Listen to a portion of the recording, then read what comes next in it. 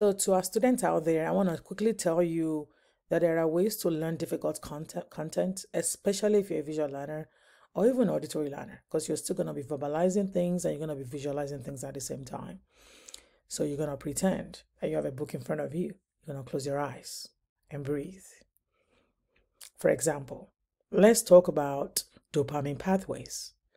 So there are 4 dopamine pathways. We have the what? Mesolimbic pathway. We have the Mesocortical pathway.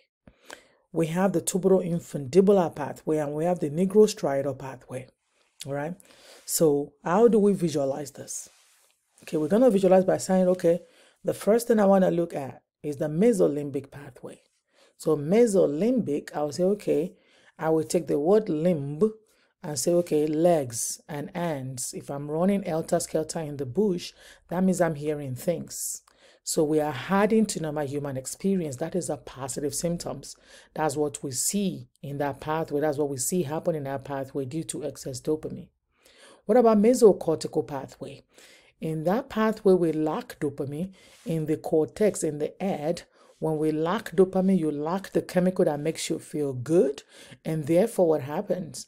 You're going to be sad and flat. So what do we see in that pathway? We see alogia, anhedonia, avolition, flat affect, right? Now, what about the okay, we'll talk about the 2 mesos, mesolimbic and what? Mesocortical. Now, let's go ahead and talk about the nigrostriatal pathway. All right. The word nigro comes from substantia nigra. Substantia nigra is one of the pairs of basal ganglia.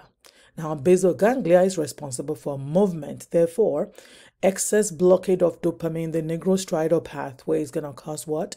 Is going to lead to extrapyramidal movements, right? Now, the last one is the tuberoinfundibular pathway. We're going to pretend, visualize that in a tube of a woman, you're going to drop an egg in it. The woman gets pregnant, and guess what happens?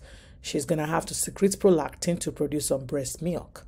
So we're going to also pretend that, okay, excess dopamine in the tuberoinfundibular pathway will lead to hyperprolactinemia. Therefore, we're going to have enlarged breasts. Visualization works, but you still have to have the baseline knowledge. You must have learned it and repeat and repeat and repeat. Let me apply visualization to another concept, which is one of my domain 1, which is what? Psychopharmacology. Let's think about drugs and class. Let's talk about typical and atypical. For example, typical antipsychotic, they mostly end with zines. Zine, Z-I-N-E. Your second generation, they mostly end with what? The dons and the pines. So we are done with the zines.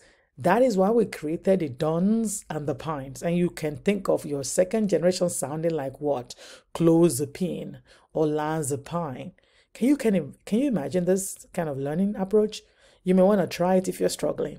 And that ends my visualization right there. You're going to have to close your eyes and imagine things. Think about what you've read and try to see it. See, the way you see it before you get into that test, and then it's just going to come so real to you too when you get to the test, especially for difficult content. You're going to do well, but we look forward to seeing you in our review.